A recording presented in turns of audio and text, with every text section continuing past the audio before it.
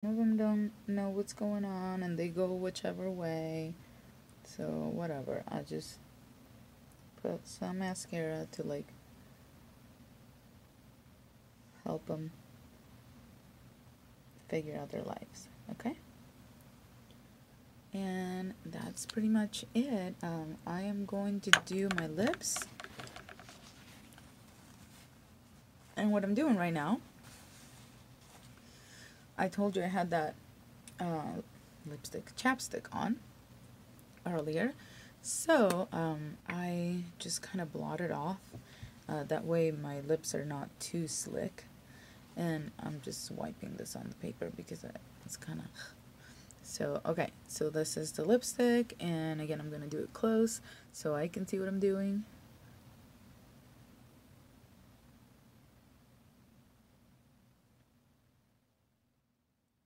You could use a lip liner, but I like living on the edge, so I usually just use my hand. And again, this is more of an everyday makeup, even though it's a bright pink lip, because I would wear pink lip every day.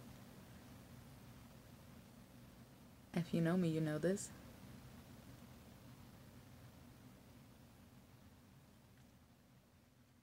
And that's it. This is my, it's pretty much my signature look. Like when I'm not doing anything like too crazy, but I want to feel, put together and like I did something.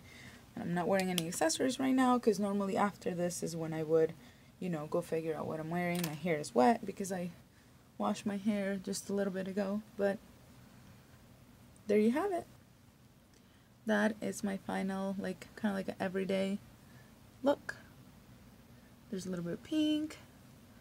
And, my face looks pretty natural. I don't think it looks, even though I have a bright lipstick on, I don't think it looks like I have, tons of makeup on. And now is when I would take a last look at my eyebrows and just kind of decide, seeing, like, sometimes I fill this in a little more, sometimes I let it be.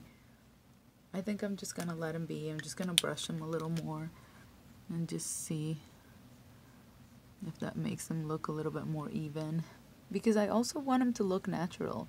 I don't want them to look like those tattooed on, eyebrows from Instagram, okay? So I kind of just, I'm okay with a little bit of imperfection. Alright. This is it. We're done. Thank you for watching.